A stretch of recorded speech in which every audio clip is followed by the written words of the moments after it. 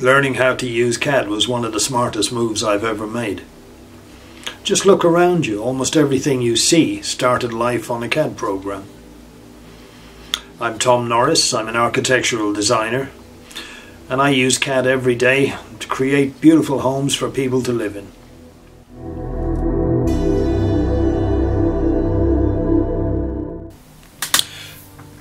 Right, so today's lesson is all about how we do our drawings and how we use model space for our projects. So as you can see here, we're in model space, but first off I'll just remind you that we're in TurboCAD 2022. That's the deluxe version. So we're in model space, and it's about when we get a project, it's how we organize our work within model space, or within the file structure, etc. So basically, when we get a new project, let's assume it's an extension project, which we do, thousands of. So what we do is we open up a new folder, but we generally don't start from scratch. We basically use a template, and this is how we used to do it a long time ago. We basically had this set up so that we could print from model space without having to go into and set up these paper space printing folders, etc. So to save a lot of time and a lot of effort and a lot of energy, it's really important that we set up our model space so that we can access all the files we need very quickly without going in and out. So in the old days, I'll just show you an example. If I was to go to a project, we take a client, let's assume David. So what we have here is a file for the first floor layout.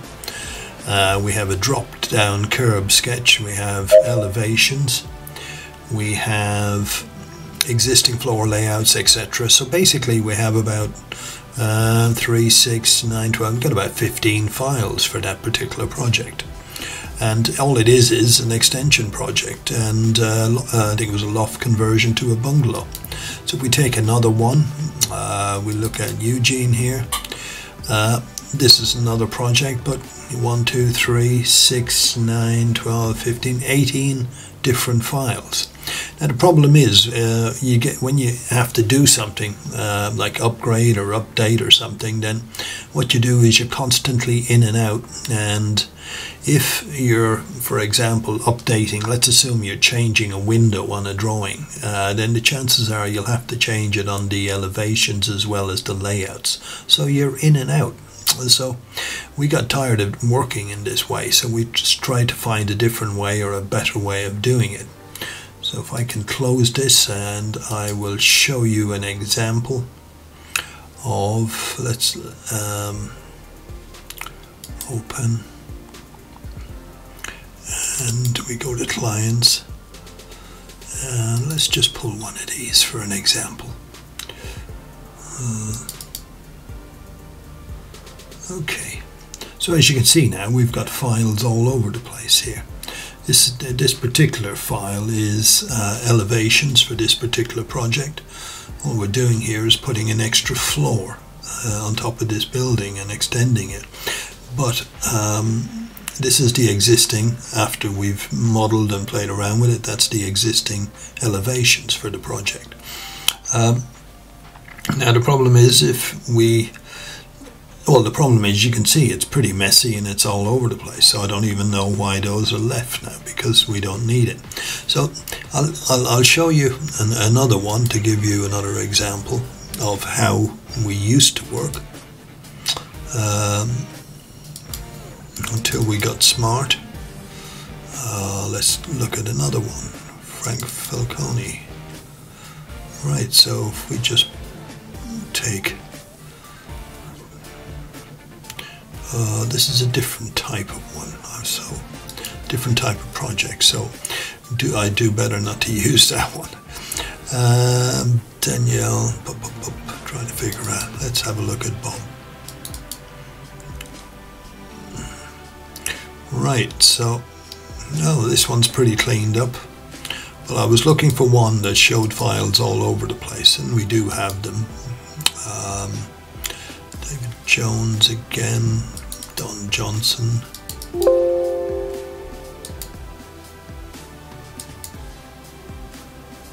File open.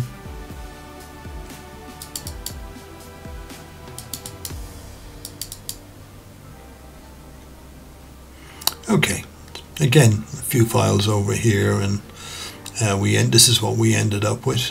This was proposed layouts given a few options to convert a house. This is what's showing what each flat would look like. But generally speaking, when we work within the model space, we end up having to print off files for, if it's like a residential project, say, and it's an extension as an example. So then we'd have to print off a PDF for existing, proposed, on the layouts and on the elevations, and if we've done sections, we'd have to show those as well. So what I'm going to do is I'm going to show you an example of a binder template. And this is a binder template. This is how we work now.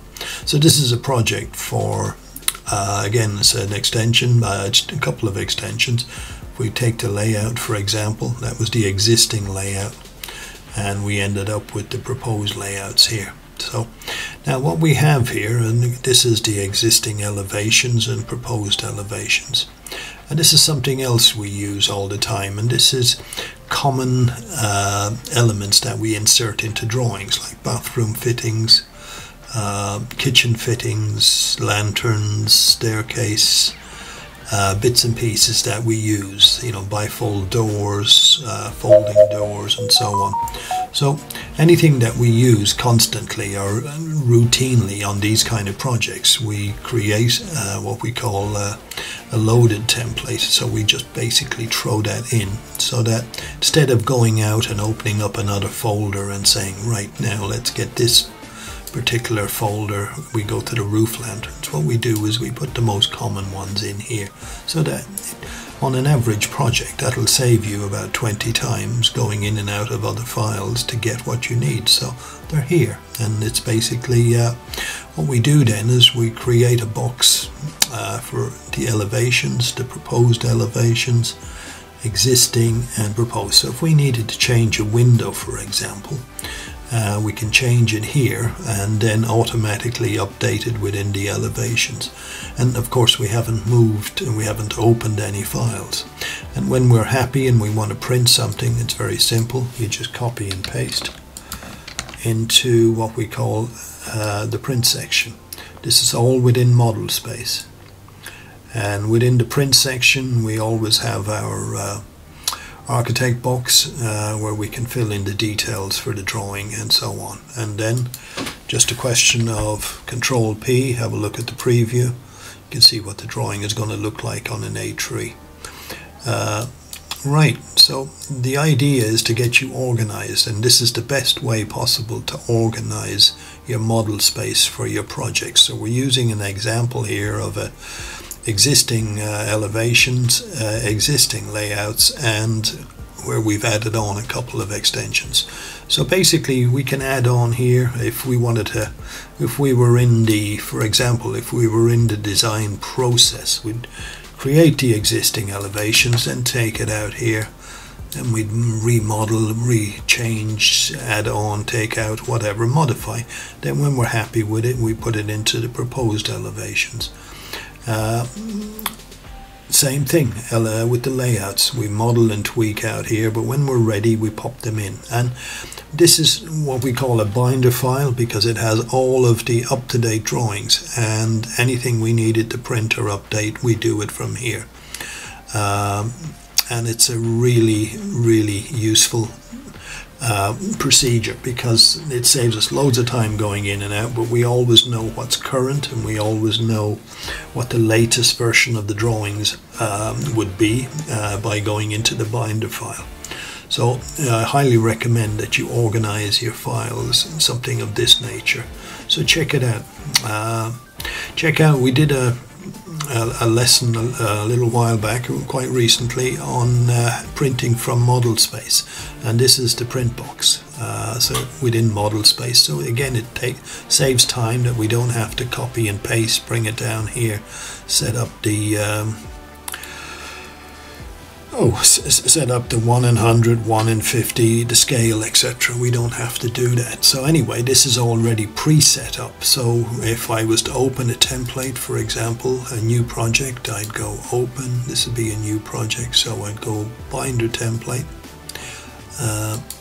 and the actual binder template would be blank. I've just popped these in here just to be able to demonstrate how it works. But yeah, start looking at streamlining your processes and getting the most efficient way of, forming a working pattern so that you can become efficient at what you do. It cuts loads of time off your drawings, and it's much more efficient and easier to find everything. Okay, thanks a lot for watching. Hope you got some value out of this lesson. See you on the next one.